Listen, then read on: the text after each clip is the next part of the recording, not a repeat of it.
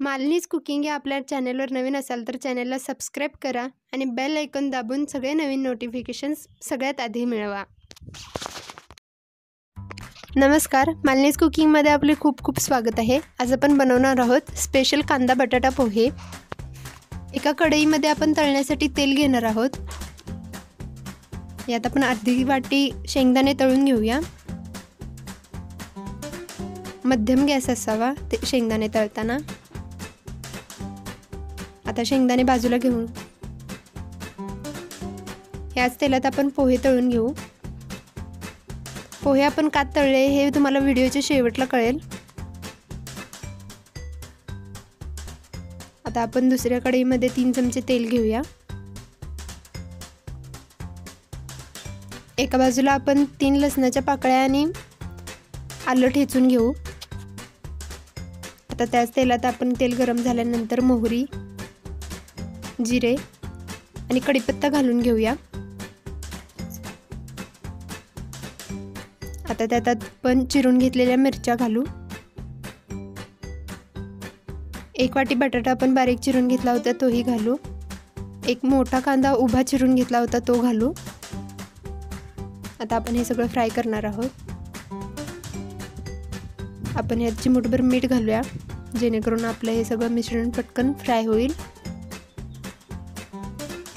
एका वाटीत आपण 1 चमचा साखर आणि थोडासा लिंबूचा रस घालूया। ही ट्रिक आहे पोहे बनवण्याची, त्यात हे खूपच छान लागतं। आता आपण यात आले लसूण पेस्ट घालू।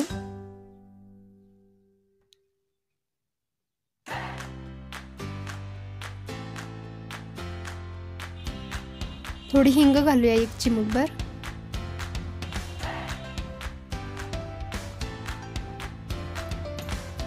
आता आपण यात वाळलेली कोथिंबीर घालू कारण ताजी कोथिंबीर नाही आहे।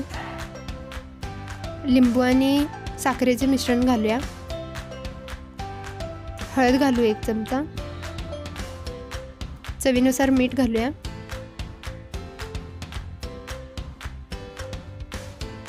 आता आपलं हे मिश्रण भाजलेलं आहे। आपण यात पोहे घालूया भिजवून घेतलेले।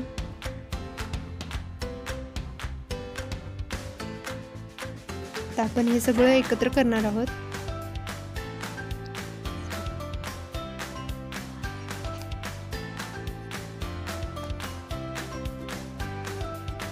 बघा किती सुंदर रंग आला आहे। आता आपण यात तळलेले शेंगदाणे घालूया। आपण यावर 2 ते 3 मिनिटं झाकण ठेवूया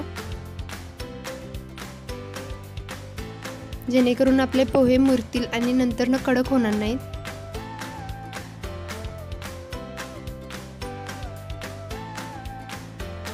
आता आपण हे पोहे बाजूला काढून घेऊ। जर तुमच्याकडे ताजी कोथिंबीर नसेल तर तुम्ही वाळवून ठेवलेली अगोदर सुद्धा घालू शकता, त्याने सुद्धा खूप छान स्वाद येतो। आता आपण सजावट करण्यासाठी वाळलेलीच कोथिंबीर वापरत आहोत। त्याच्यानंतर आपण त्याच्यावर घालणार आहोत आपण जे मगाशी तळून घेतले होते ते पोहे घालूया। तळलेले पोहे खाताना खूप छान लागतात, त्याची एक वेगळीच मज्जा असते खाताना। तुम्ही हे पोहे नक्की घरी ट्राय करून बघा आणि सांगायला विसरू नका ते कसे झाले ते। व्हिडिओला लाईक, शेअर आणि कमेंट नक्की करा आणि आपल्या चॅनलला सबस्क्राईब पण करा।